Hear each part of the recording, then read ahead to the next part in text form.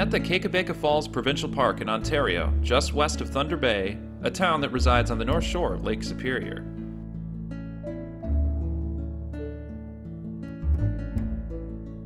The rain has been relentless, but I'm not letting it keep me down.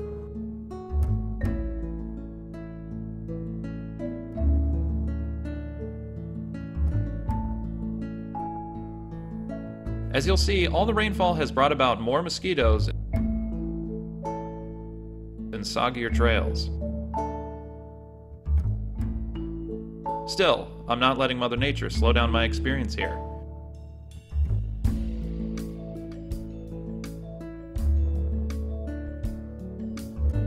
These exact trails that I'm hiking on were once used by the fur traders of hundreds of years ago to get around the falls here.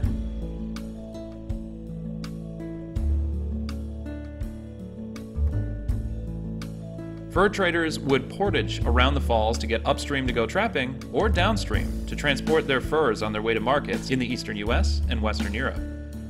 I'm on the Mountain Portage Trail, which is a perfect trail for families, pets, and people looking for something easy. If you keep going past that, there's a more advanced section of the trail that takes you deeper into the park. At the furthest point on that trail, you're rewarded with a look at the Little Falls, which is only accessible by this trail.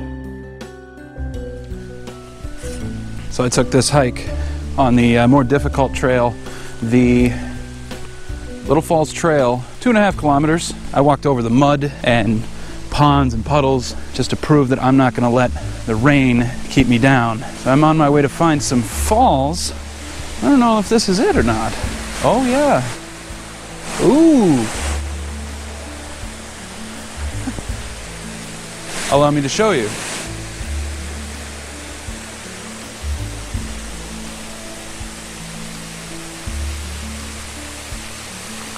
It's like this is manufactured in like, you know, like for a mall fountain.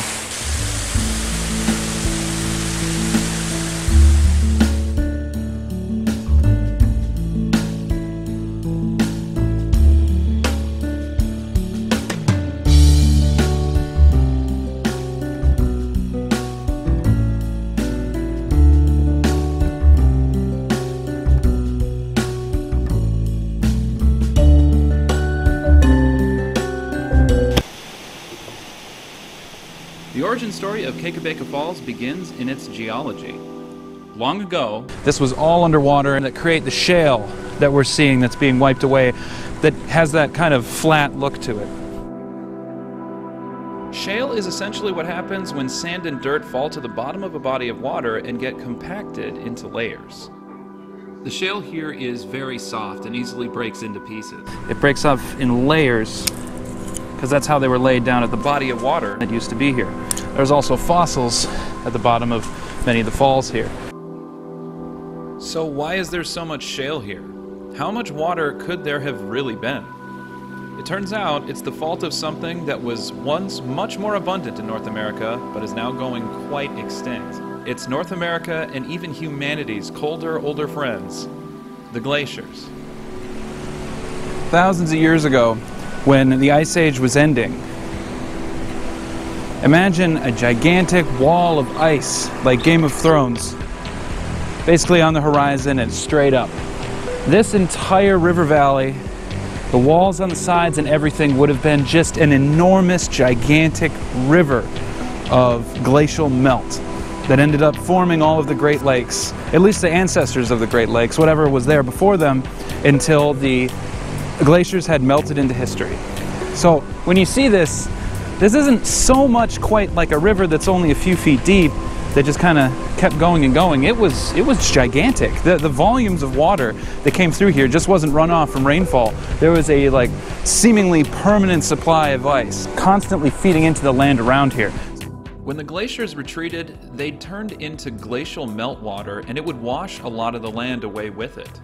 Much like a sandcastle in a wave on shore, that glacial meltwater would erode the land beneath it, dumping soil from today's Canada into today's United States. What was left afterward was a huge geological region of Canada and part of the US, known as the Canadian Shield.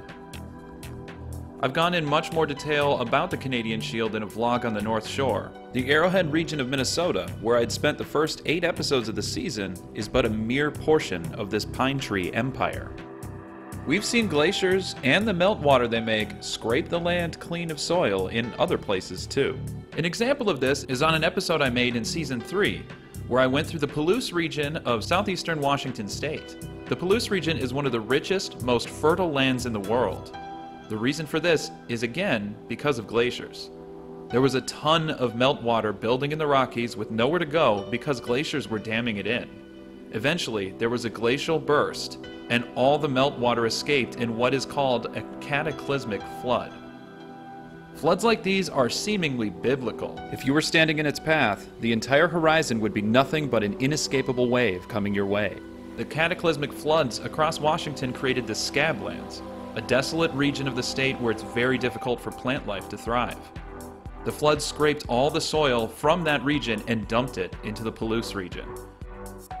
On a much larger, slower scale, where I am today, the glaciers across central North America would dump Canadian soil into what is today's Great Plains of the United States.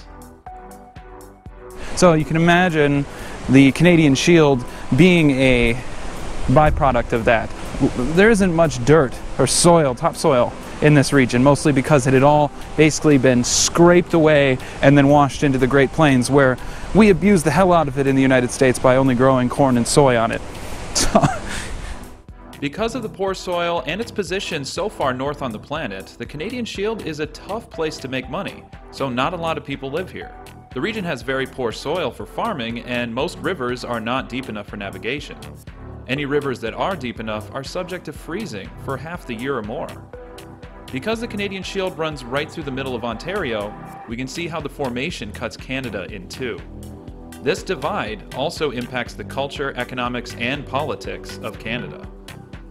Eventually, as I cross the Canadian Shield, I'll find that the lands that I'm about to cross do not have many towns or people. The region is quite remote, with mostly hunting, fishing, mining, and ecotourism industries driving many of the small settlements in the region. You will witness me crossing the Canadian Shield and more in the coming episodes here on Two Wheels, One Compass. It's Monday. There is nobody here.